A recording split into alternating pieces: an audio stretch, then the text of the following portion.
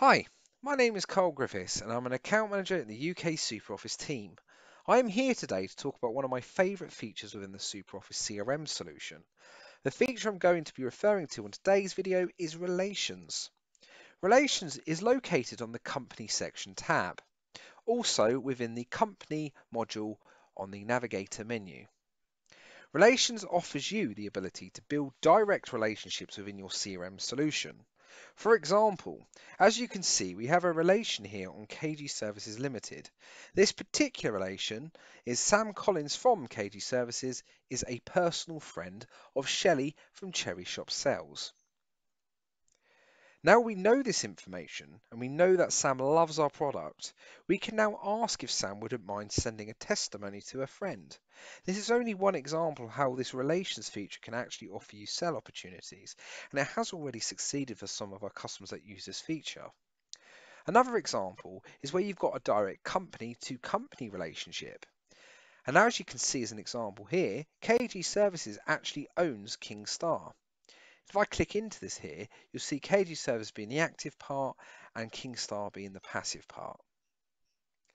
Now, if I was to actually show you adding a relation for the third example of how and why you might use relations, is if I click the add, the bottom left here, it's now going to open up the relations tab.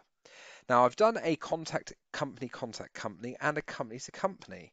And I'm going to show you where a company contact could have a relationship with another company.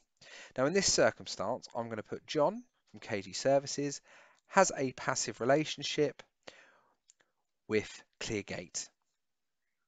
Now, if I click the drop down here, it's going to give me all available relations. Now, this is another area that can be configured in your own CRM solution.